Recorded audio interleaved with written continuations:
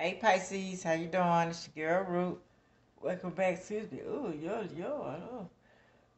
Welcome back to another your series. I'm trying to finish it up. I'm in the 11th house now, Pisces. Okay, and this is the Aquarius house. So you have Aquarius here. Across from Aquarius is Leo. So you have Pisces here and Virgo here. So don't be surprised if you want to be seen. It's okay. Okay. So let's get started. You choose your friends wisely, so don't deserve.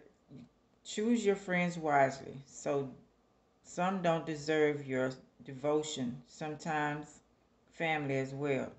Always sacrificing you could become deadly at some point in your life. But you love hard. Most don't don't deserve your devotion. Okay. Uh, you're very devoted to your loved ones. Don't be judgmental to yourself and others, but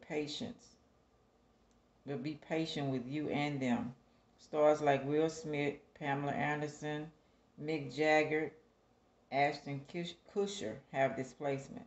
You're very wise and emotional, intuitive in yourself. You listen to them. You listen to yourself. Oh Lord, I know I'm writing that fast. Sorry, y'all. So you try and interact with people who are harmonious with this connection. You know your worth. You prepare for whatever comes next to you in your life. You build others up, making sure they understand and know their worth. Betrayal is not an option that you accept. Being very watchful of this ever happening again in your life, trying to suck your energy.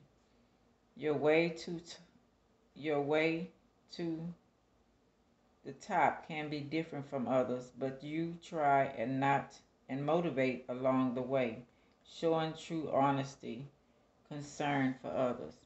But you hate those that only want your energy and won't change, just want to keep feeding off of you. Sometimes you feel others have to earn your trust, which is very important to you because you're a giving person, but you won't put your problems on others. Helping and not wanting anything in return but respect. But the past relationship always want to keep feeding off of you. But you learn that staying strong, pushing forward, and changing, rebirth, transforming, it's always happens for better growth. So you learn that in life. Sorry, y'all, I'm stuttering in my handwriting. Yeah, that's what I have for you, Pisces, in the 11th house. And this is your girl Ruth signing off. If you want to look at your own study on birth chart, you can go to www.astro.com and go. When you get there, go to horoscope, pull the menu down, go to natal charts, and fill out all information. You will need your birth certificate for time of birth. 12 p.m. is pretty accurate, but just play with it. And if you're pregnant, congratulations. And please document the time of birth because they plan on not putting it on our birth certificates. Okay? All right, y'all. This is your girl Ruth signing out. You like, subscribe, share, and comment. I really appreciate it. I hope this helps in some type of way. Until next time, y'all. Take care. All right, bye.